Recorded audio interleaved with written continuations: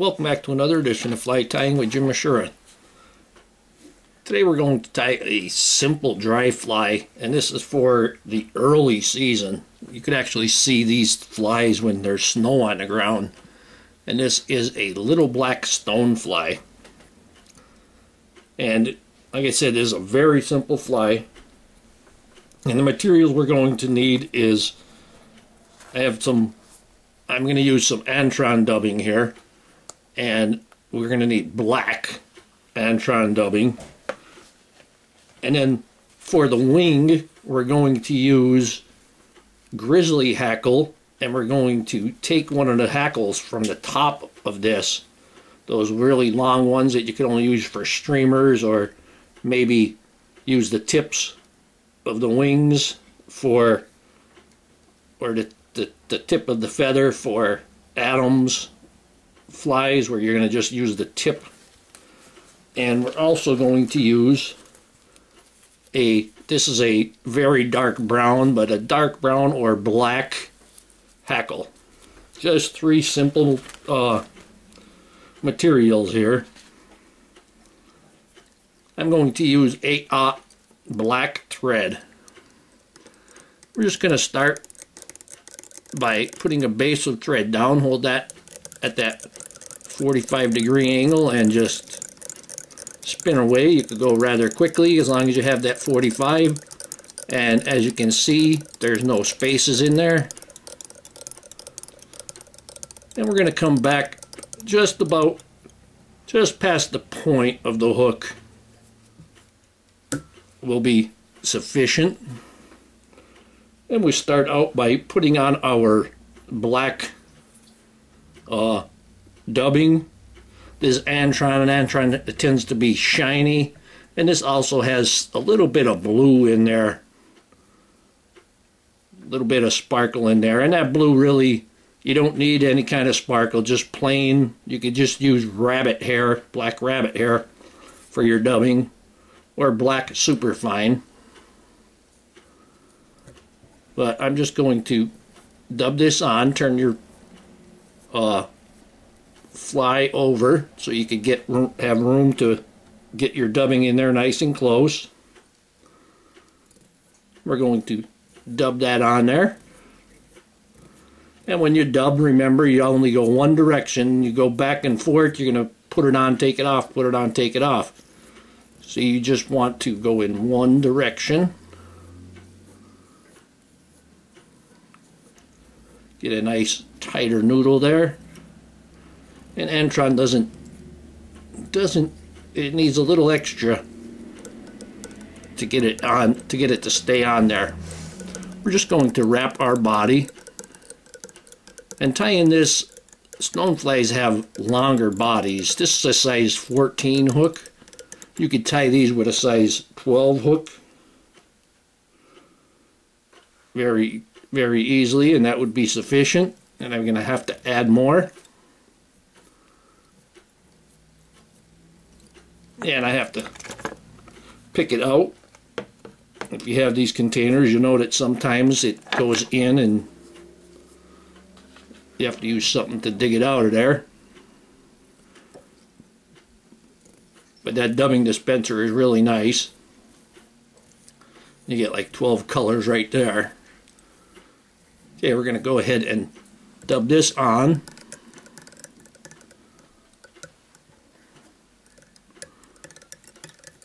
And we're going to stop about an eye length and a half from the eye of the hook. You can really see that blue in there pretty good now, but it'll be fine. And these early black stoneflies, you'll see them bouncing on the water, and like any time from February to April.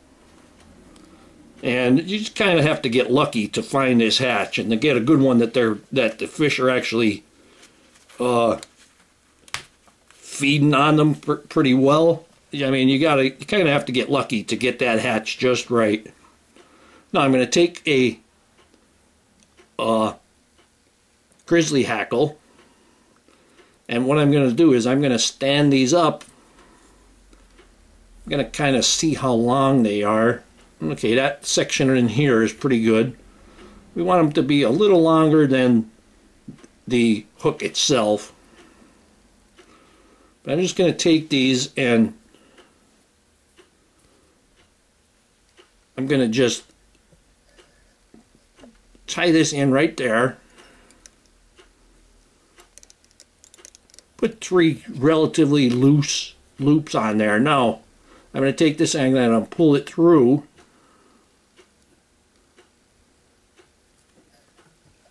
And we want that wing to go just to the back of the body. So if you go too far, like I just did, if you try pulling it back, it's not going to work. So you got to undo it. I'm actually going to move up a little bit further on it. I'm going to tie it in here. I'm going to put a couple, 2 or 3 wraps. I'm going to actually turn it towards me so I can watch it.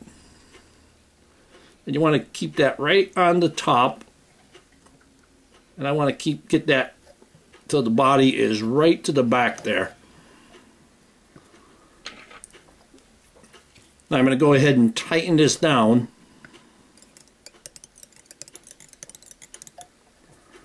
And I'm going to trim off the excess. I'm going to get the stem. Now this here, you can fold this back and wrap on it, and that kind of secures, that's giving like the fold over double security there. I'm just going to take my scissors and cut off those short ones.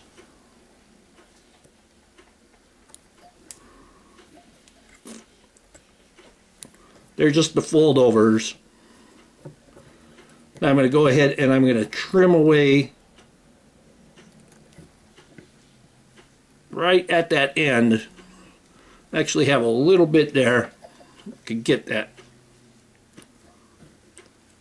You don't want them to split. I have one that's split, if you look right here. But I'm going to leave that.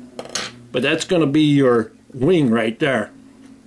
There's one reason why I used a large wing, so that you could get the right width on it. Trimming away some of that hackle there.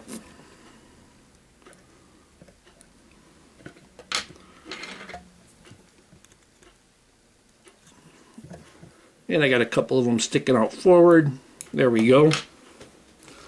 Now I'm going to take my dark hackle, and I'm going to grab myself a size 14 hackle. A single one, and we're going to prepare this like we do with any dry fly hackle. We're going to stand these up. When you're going with the dry fly, you want your hackle to have no more than 1/3 web. Let me push these all back again. This isn't a great one for an example. Here we go. I'll use this Grizzly one as the example. And you can see here, you see this dark center piece from there to there? That's all web in there. And then these are stiffer ones out on the end. The ones you can kind of see through. The ones that you can't see through right there in the middle, that's the web. But with a dry fly hackle, you don't want that web to be more than 1/3 the distance, 1/3 the length of that barbel. 1/3 or less is what you're looking for. I'm going to go ahead and stand those up. I'm going to give this the haircut. We can hold our feather this way and give it the haircut from this direction, and we get a nice tight crew cut there. There we go. Now I'm going to tie this in. See, this is a little bit long there, so I'm going to trim just a little bit off there. We're going to tie this in with the backside or the concave side to the hook shank. And when I tie this in, I'm going to leave 1 or 2 of those haircut barbels exposed.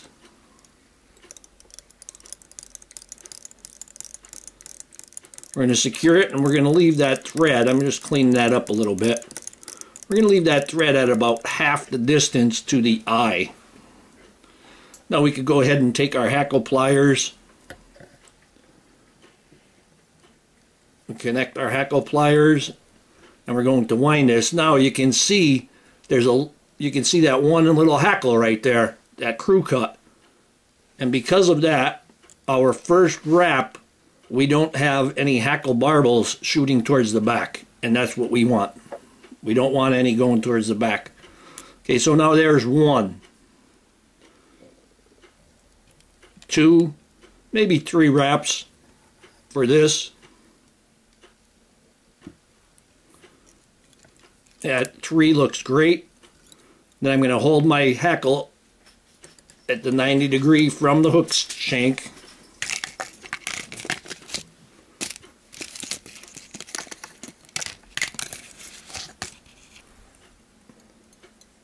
I'm even leaving my hackle pliers on, just lets it hang at the 90 degree. And by doing that, I'm not getting any hackle barbels shooting out towards the front. And then I'll pull it back and wrap right up against it to pin it in there. And then I can go ahead and take my poke and snip cuticle trimmer and trim that hackle stem. Now we have a nice wing. I'm going to go ahead and pull that one out. There we go. That one that I nipped, pulled out. Well, you have a nice Stonefly hackle wing there. Now we're going to take our whip finish, put the hook over it, go around the camel hump. And now I'm going to flip my whip finish over, and there is my X. Slide that X, and then just rotate it 3-4 times, 5-6 times if you want.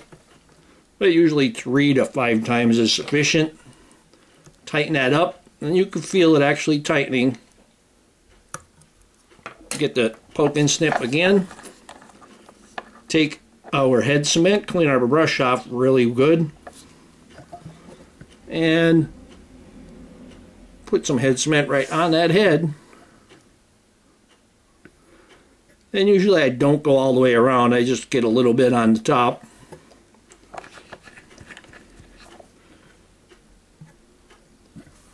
And now you can see this hackle, because I gave it that crew cut and left one exposed, there's no hackle barbel shooting towards the back.